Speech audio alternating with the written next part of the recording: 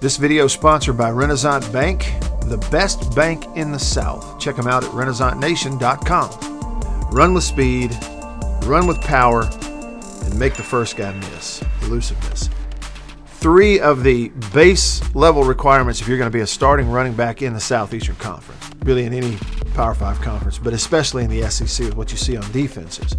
And last season at Mississippi State, Kylin Hill displayed all 3 of those characteristics with the ball in his hands throughout the year, especially in the early part of the year when he was fully healthy. You watch what he did a year ago. He was as good as anybody, especially when he was healthy, at making the first guy miss, the first tackler to get there. Make that guy miss, and then run with enough power. You break some tackles, you make those extra yards, and at times just strictly outrunning people, and that's a kid who's 215 pounds. You watch him last year. This year, his junior season, if he's healthy, I really believe he's about to break out. Here he is catching the ball against Kansas State out of the backfield. One where they bring 4, he releases, they find him basically uncovered, and he gets it in. You know, he showed that ability. Smell the goal line, take on contact, especially when he's healthy. If you want to go back and kind of look at the play, at maybe how the play happens, you get classic cover 3 down here in the red zone. 4 down, 3 linebackers, or 2 in a nickel, but 7 in the box. And so soft corner, safety in the middle of the field. It's just pre-snap, dead set, cover 3 look. State's 2x2 with the tight end. And it looks to me like he's checking. You know, he doesn't immediately release. It could be called that way. We don't know. We're not in the huddle. But it looks like maybe he checks to see if you get 1 or 2 off the edge, he's going to be in protection with the tight end releasing. With tight end and Z receiver releasing inside, it kind of pulls everybody in there. They forget about him. So you find him. And so then it's down to one of the primary jobs of an SEC running back, and that is you got to beat the first guy. In this case, the first guy trying to keep you out of the end zone, but you get past him. And he showed that ability. So as soon as he catches a football right here, he's still trying to get his feet under him to get going forward full speed, but the contact is actually going to get there. Defender has a little bit of an advantage right here. But this is something that he showed throughout the year. Take on the contact so you continue to go forward. And good running backs they kind of have that ability. They're born with it. And he gets past him, goes forward into the end zone. Zone run built into what looks like an RPO call. Classic read the end man of the line of scrimmage. He charges the mesh. Quarterback gives. He beats the safety. Got to outrun 2 to the end zone. He's able to do it. So a lot of good things on the offense on this play. Again, you go back. They're going to leave that end unblocked and read him. Ends are taught a lot of times in certain calls to charge the mesh point, and here he tries to do that. Pre-snap, they give him, again, 4 down linemen. What looks like 3 linebackers, 7 in the box, and this may be a nickel, but still it's like 4-3. Soft corners, and safety in the middle of the field like cover 3. With the end unblocked, right tackle stepping down, going to work up to the linebacker to try to seal that backside of this run. It's the right play call for the offense because the linebackers run themselves out of it, slanting that way. And so once you get the right read by the quarterback, and this is not easy, but it is the right read, then the only guy that's going to be left is that free safety coming downhill. So right here, one-on-one with the safety in any situation, whether it's coming downhill or even way out here in the open field, the starting SEC running back is expected to win that every time, to make the safety miss, the first guy miss every time. And here, Hill makes it look easy. A little stiff arm, and he's past him. Now, you have defender who's upfield with an angle, another who's getting blocked, who's got to find the angle, and it's his job to figure out a way to split them and beat them. And it obviously requires speed to do that, so he turns it on. He outruns 21 and sniffs the end zone. He's about 5 yards out right here, going to leave his feet and get it in there. Going to catch one out of the backfield in the red zone here against Alabama. 4-man rush. They forget about him. Quarterback finds him late. Sniff the end zone, get it in there. Touchdown. Play got called back for a block in the back. It was a bad call, but let's go back and look here. We've seen this formation some on last year's tape, kind of bunching those 2x2s. Alabama in the red zone, they're going to play coverage and just rush 4. What I see on Alabama defensively is everybody playing zone. one of those kind of matchup zones where you've got two defenders back here, but everybody else is looking, and I'm going to catch the first one that comes into my zone. Nobody's lined up running with anybody man-to-man. Even the play side line, where I say play side, the left side linebacker, he's eyeballs here. Is if somebody comes across, I'm going to jump that. Otherwise, I'm going to fall back in to that middle third. Everybody's playing zone except what looks like to me one guy. Now, again, I don't know the call or what they're said, but it looks like a bust on the part of the corner for Alabama because he's the only one who runs step for step with his receiver. And this is it right here.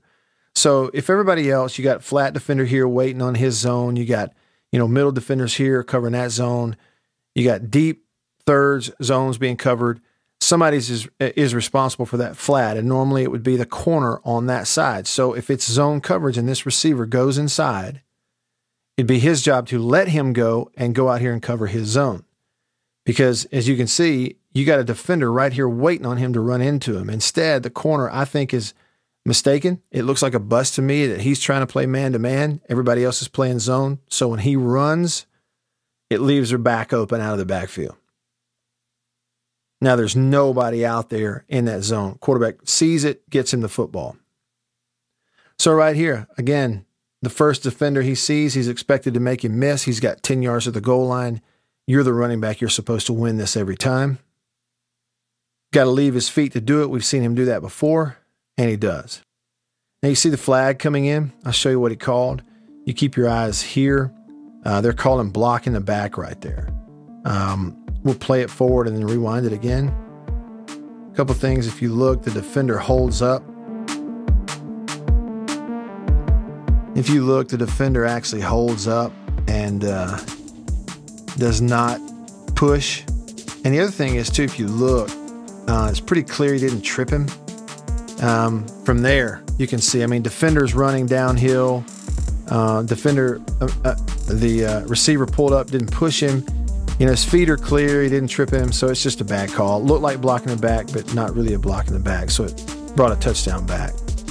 TV Copley actually showed you another angle of what they called a block in the back there, and you can see he didn't push him, so it's just a bad call.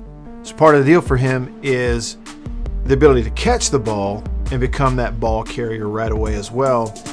And he's sure-handed. He catches the ball really well. We saw it throughout the year. They confidently throw the ball to him.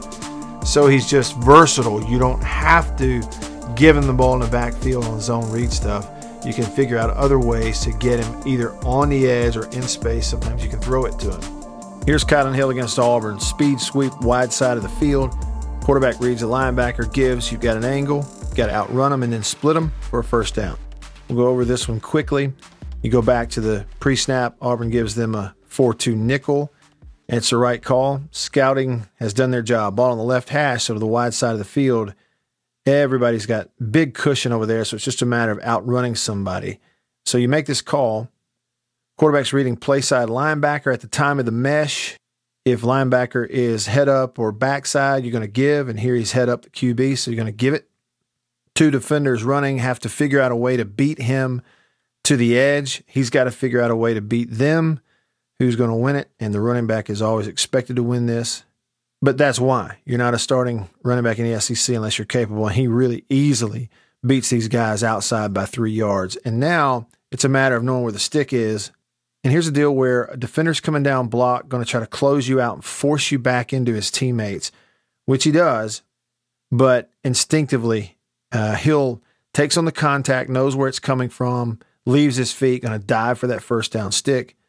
And it's a really nice run. Here they've motioned him across the formation from out line up at receiver, going to bring him back across and try to outrun him to the edge, and he does it again. Again, the speed that it requires to do this is pretty special, especially for a guy who's as thick and as big as Kylin Hill is. So if we go back and look, again, it's a similar read just out of a different formation and motion where they're sending him here, and quarterback's going to look up and read play side linebacker. This is all about game plan, formationing to try to get them out of position where you can then get a little bit of an edge for your running back. The reason you call it again is you're going to read that play side. If he goes out, quarterback keeps. If he stays head up, which he is right here at the mesh point, you're going to go ahead and give it and depend on somebody to block on the edge. So linebacker reads it pretty well. Has an angle, but it's just going to straight up get outrun. He'll sets him up, gets the angle, and then again, that kind of, you're just born with the ability to know where and when the contact is coming so that you can beat that. And he's beat him and makes a first. Another one in this game against Auburn, they're trying to figure out ways to get him on the edge, and this time they pitch it to him. He's on the edge, does not get a block in the slot, makes a guy miss though, and turns his play into something that did not look like there was a whole lot there, and I'll show you why. And that's a key, making that safety miss. So regardless of what the read is, let's just kind of look at what he does. So again, you're going to get pitched from the quarterback.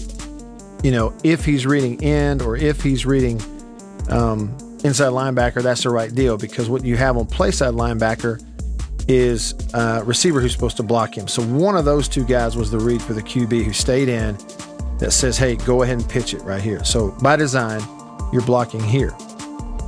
Watch him get blown up.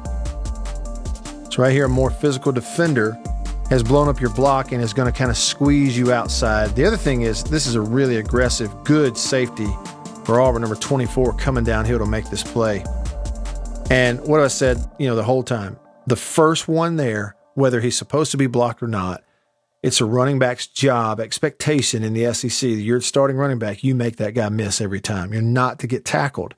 Realistic or not, that's the job. And watch what he does. I mean, he just makes a miss. And that's the whole thing right there, is making something out of nothing. It's such a huge luxury when you have a back who can do that. And the other thing is, too, so we see the speed and the ability to get to the edge.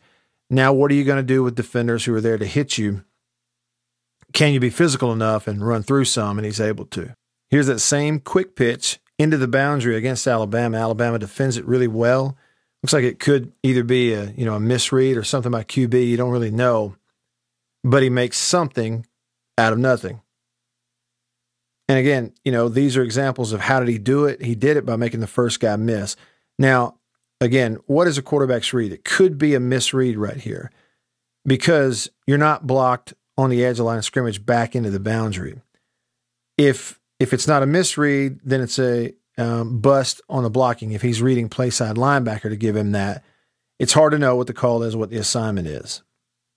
And what we do know is that Calhoun is pulling right side to left on last year's team. And so he's either coming out here to get that defensive end or he's pulling to turn up on the linebacker. If he's pulling to turn up on the linebacker, you would think then he would be the read. Again, if we're just guessing on design, if he's pulling to get up to play side linebacker, then the read would be the end. And if the end went outside, the quarterback would keep here. If the end stayed inside or hesitated, then you would pitch. However, he's getting knocked off of his route pulling because of penetration by 49. So that could potentially be it. Maybe he didn't get there in time to block him. Therefore, late just turns up to look to hit somebody. Again, it's hard to know the call, but either he's getting knocked off his pull or it's a misread by the QB, one or the other, because you're about to get him blown up, right? So what are you going to do? One-on-one. Open field, defensive end is 4 yards deep. You've gotten a pitch, and he's on you. Not only handle the pitch, but then do this. Strong enough to one arm, keep him off of you, and get free. That's really just an excellent job by a running back. Then we talked about it. Physical enough, take on a tackler, but don't go down. So not only make the first miss, you make the second one miss, and it turns into a big run. All right, hope you enjoyed that. If you did, let me know about it. Hit me up on Instagram and Twitter. I'm Radio Wyatt. So let me know, and thanks for watching and following along on Facebook. We're trying to get 10,000 likes, follows on Facebook, not far away. So if you haven't already, facebook.com/Radio Wyatt. Please follow the page there. And on YouTube, approaching closer and closer to 10,000 subscribers on YouTube. So please subscribe if you haven't already. Would really appreciate that on the YouTube channel. And hit the bell on YouTube so that you know when there's a new video that's been posted. And again, thanks to Renaissance Bank for always sponsoring these videos. They are the best bank in the South. I'm telling you that from personal experience myself. You can't go wrong. When you go on into Renaissance, tell them I sent you. All right? And we'll see you next time. Thanks for watching. See you around the corner. See ya.